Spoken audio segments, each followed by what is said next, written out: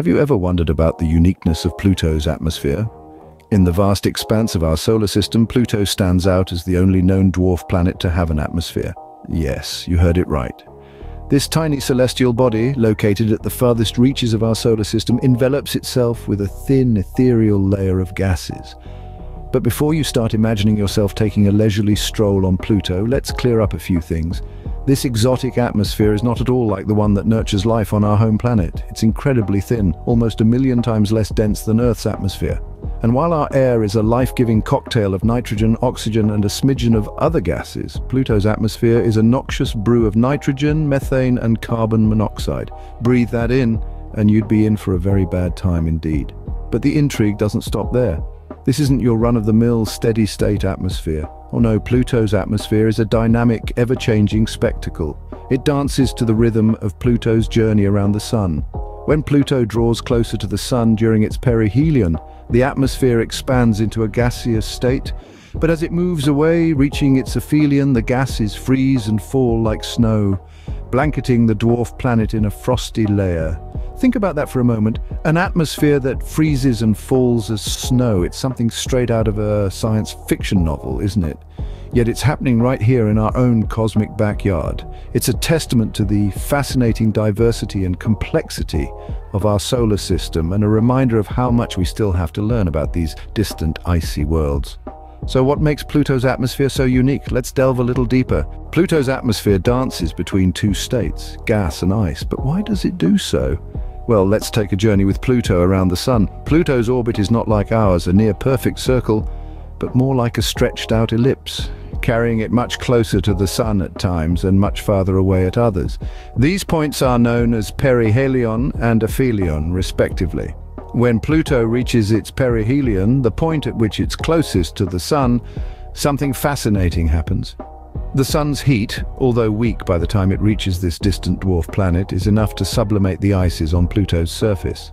This means that the ice turns directly into gas without passing through a liquid phase. This gas forms a thin, tenuous atmosphere around Pluto. Now, the composition of this atmosphere is primarily nitrogen, with traces of methane and carbon monoxide. But don't get any ideas about taking off your helmet for a breath of fresh air. This cocktail of gases would be toxic to us humans. As Pluto continues its journey, it eventually reaches its aphelion, the point at which it's farthest from the Sun. Here, the temperatures plunge to unimaginably cold levels, causing the gaseous atmosphere to freeze and fall back to the surface like snow. The atmosphere, once a veil of gas, now blankets the planet in a fresh layer of ice. This cycle repeats itself every time Pluto completes an orbit around the Sun, which takes a staggering 248 Earth years. So, if you were to stand on the surface of Pluto, you'd witness this mesmerizing dance of gas and ice just once in over 2 centuries. And there you have it. Pluto, the distant dwarf planet, puts on a show unlike any other in our solar system, dancing between states of gas and ice as it journeys around the Sun. This incredible dance of gas and ice is a spectacle unique to Pluto. So, we've learned quite a bit about Pluto's atmosphere. Let's summarize what we know. Pluto, that distant icy orb that lies at the outer edge of our solar system, holds a unique distinction. It is the only known dwarf planet that breathes, so to speak, with an atmosphere. Yes, that's right. This icy dwarf has an atmosphere, a feature that sets it apart from its other dwarf siblings. But don't get any ideas about packing your bags for a Pluto vacation just yet. This atmosphere is incredibly thin, almost like a wisp of smoke in comparison to the dense air we're accustomed to here on Earth. Moreover, it's not the kind of air we could breathe. It's composed of nitrogen, methane, and carbon monoxide.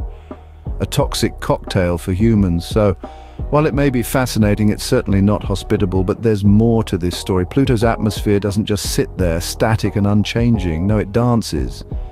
It dances with the Sun in a mesmerizing cosmic ballet. When Pluto swings closer to the Sun, reaching its perihelion, its atmosphere transforms into gas.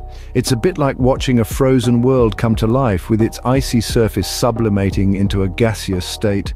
Then, as Pluto moves away from the Sun, reaching its aphelion, its atmosphere freezes and falls like snow. Imagine that, a world where the sky itself descends to the ground in a flurry of icy particles. It's a spectacle that would be both beautiful and eerie to behold. The dance of Pluto's atmosphere, oscillating between gas and ice, is truly a testament to the dynamism and diversity of our solar system. It reminds us that even in the cold, distant reaches of space, there is movement, there is change, and there is life, albeit not as we know it. That's the fascinating world of Pluto's atmosphere, a dance of gas and ice, a spectacle unlike any other in our solar system.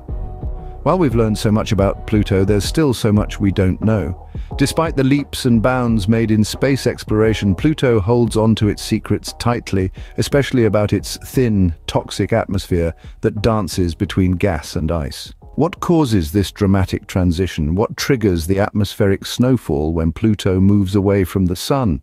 Then there's the question of Pluto's geological activity. How does a world so far from the Sun, so small and so cold, still have the energy to power geological processes?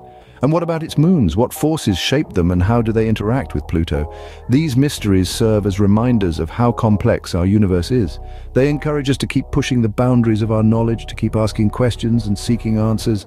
Remember, the mysteries of the universe are out there waiting for us to uncover them. Until next time, keep exploring and stay curious.